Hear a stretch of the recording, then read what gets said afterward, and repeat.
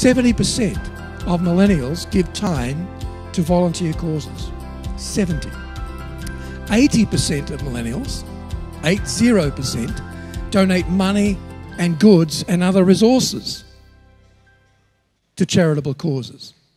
This is a generation, because it was highly nurtured, it places a premium on trust.